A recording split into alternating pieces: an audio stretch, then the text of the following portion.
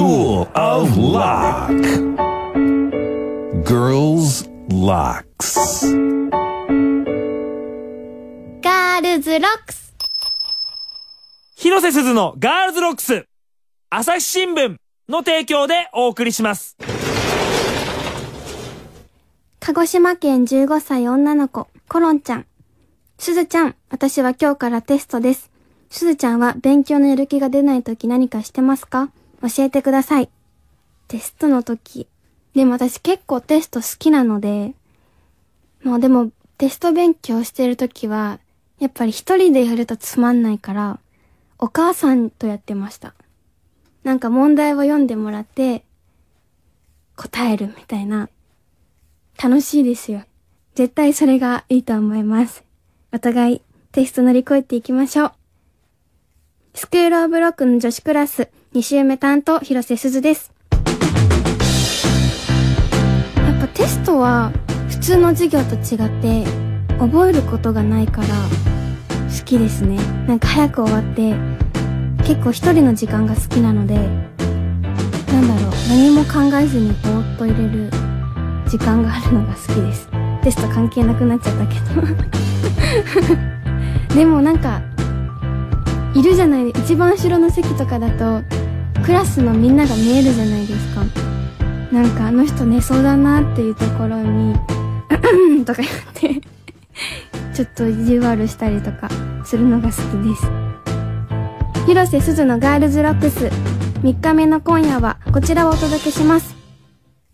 スクールオブロックの新聞部サポーテッドバイ朝日新聞活動報告。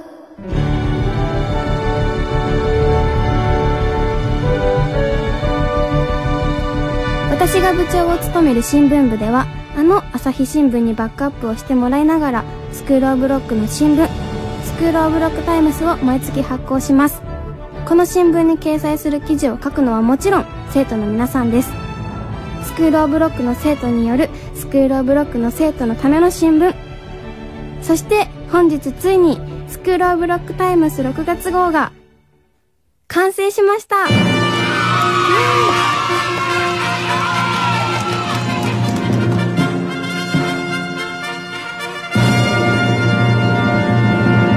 皆さんも今すぐスクールオブロックのホームページ、新聞部のページからチェックしてみてください。今月もかなり読み応えのある新聞ができました。そしてまず目に飛んでくるのは写真ですよね。これは君の街からというタイトルで生徒の皆さんが住む地元の風景を写真に撮って送ってもらっています。まず一つ目はトルちゃん、福島県。去年のとある土曜日、午前中の部活が終わった帰りに撮った写真。自然の広さを実感した。すごいなんかこういった写真が好きですね。空、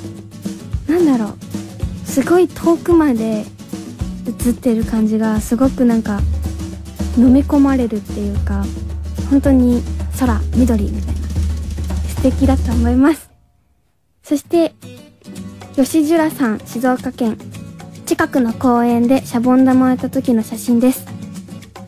これうっすらシャボン玉が目の前にあるっていうのが新しいなと思って、私もこれすぐやってみたくなりました。平和な感じがすごい伝わる。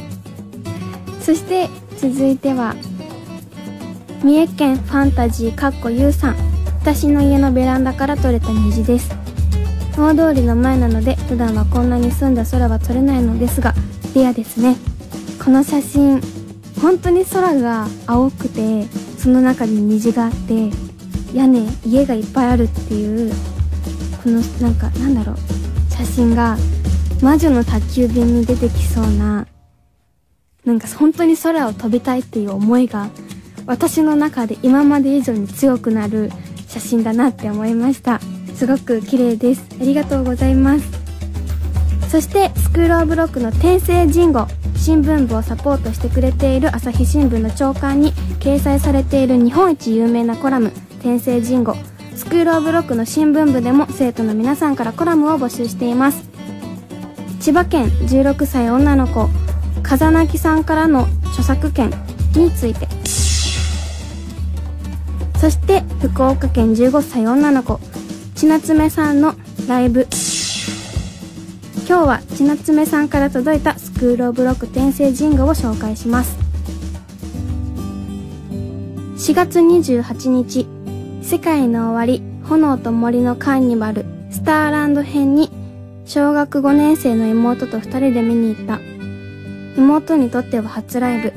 場所は真正面の前から2列目というとてもいい席だった。しかしスタンディングということもあり、ライブが始まるや否やたくさんの人が前に流れてきた。身長の低い妹は周りの人たちに潰されてしまうんじゃないか、怪我をしてライブを嫌いになってしまうんじゃないかととても不安だった。そんな時、大丈夫？そこだと見えにくいよね。もっとこっちにおいで。と妹に声をかけてくれた女性がいた。その後、ライブが盛り上がり、みんな我を忘れて楽しんでいる中、その女性は妹のことをずっと気にかけてくれていた。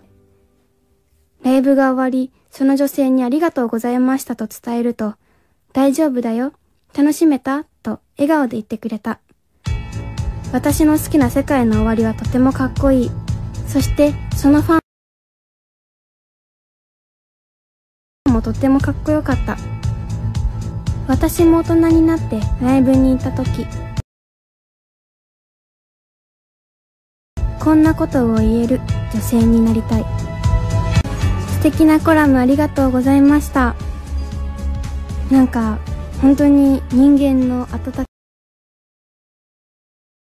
さを感じました。そして私も先月、さよなら国立の最後の国立競技場でのライブに行かせてもらって、ちょうど世界の終わりさんがのライブがあったんですが、なんだろう、銀河街の悪夢という曲で、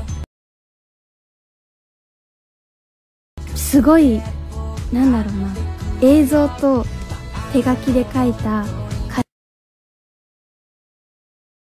詞がすごいグッてきて、もう本当に、なんだろうな、本当に見なきゃわからないっていうぐらいすごいグッてくるものがあって、素敵だなと思いました。と、ここで時間が来てしまいましたが、明日も新聞部の活動報告をしたいと思います。ガールズロックスではみんなからメッセージを募集しています。メッセージはメールでもガールズロックス掲示板への書き込みでも OK です。私が部長を務める新聞部サポーテッドバイ朝日新聞への参加もこちらから。 www.tfm.co.jp/rock www.tfm.co.jp/rock ロックのスペルは LOCK 鍵のロックです。新聞部では生徒の皆さんから記事を募集しています。スクールオブロックタイムスはもちろん、朝日新聞にも記事が掲載される可能性もあるんです。ぜひ新聞部のページから送ってください。それでは私とはまた明日この教室で会いましょう。新聞部部長広瀬すずでした。